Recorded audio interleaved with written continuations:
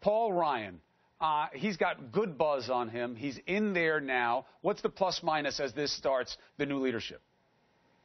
This is all plus. Paul Ryan is 45. There's a generational change taking place. And you've got Kathy McMorris Rogers, who's number 4 in the House Conference. She's 46. Kevin McCarthy is 50. Elise Stefanik is the youngest member of Congress. She's 31. Grant Starrett is running in Tennessee against an incumbent. He's 27. There is a changing of the guard on the Republican side. Now, I'm a Republican, so people can correct for the lie of the green.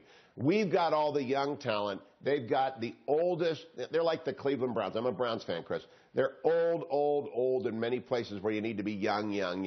Nancy Pelosi is 75 versus Paul Ryan is 45. I tell you, that frames perfectly for the conservative movement. But can he keep all the factions of conservatives behind?